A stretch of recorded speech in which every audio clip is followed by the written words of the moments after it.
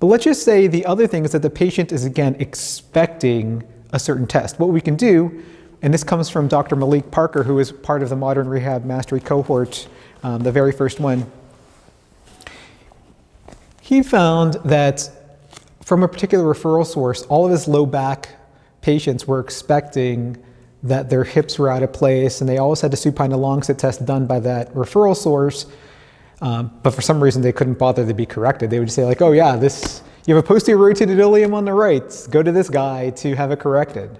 So what he would do is, instead of just trying to, totally flip their world upside down, he would actually do that test, but instead of doing a muscle energy technique or a manipulation or an adjustment to correct the pelvic position, he would do the test, then do repeated motions, and then retest something functional, and also then retest the pathoanatomical test, the supine allongsit test.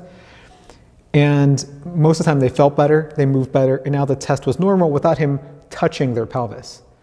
So then he would ask the question, what do you think just happened there, right? So again, all you would do is kind of replicate that test, feed into their expectation. Okay, so this leg's a little longer, and now go ahead and sit up. And then it got a little longer, this one got shorter, who knows what. Then I would have Dana do repeated side glides, so you can go ahead and, I'll just be your wall. Okay, so I want you to push your hips this way with this hand. Good. As far as you can go, as far as you can go. Good. And go ahead and just stack your shoulders a little bit higher.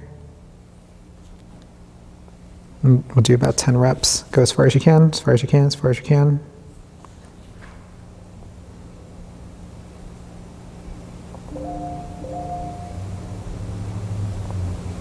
Okay, on your back.